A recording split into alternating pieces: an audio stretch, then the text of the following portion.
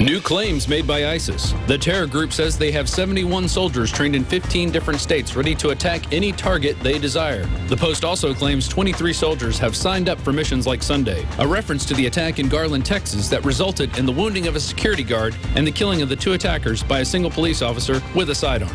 ISIS claims their target in Sunday's attack was Pamela Geller. Abu Ibrahim said in the Post, "We don't care what land she hides in or what sky shields her, we will send all of our lions to achieve her slaughter." Geller heads the group responsible for the Draw Muhammad event in Garland, Texas, which is part of a larger network of neocon organizations working behind the scenes to stoke tensions between Muslims, Christians, and Jews. She responded, "This threat illustrates the savagery and barbarism of the Islamic State. They want me dead for violating Sharia blasphemy laws. What remains to be seen is whether the free world will wake up and stand for the freedom of speech or instead kowtow to this evil and continue to denounce me." Go to Infowars.com for the latest updates. Rob Dew reporting.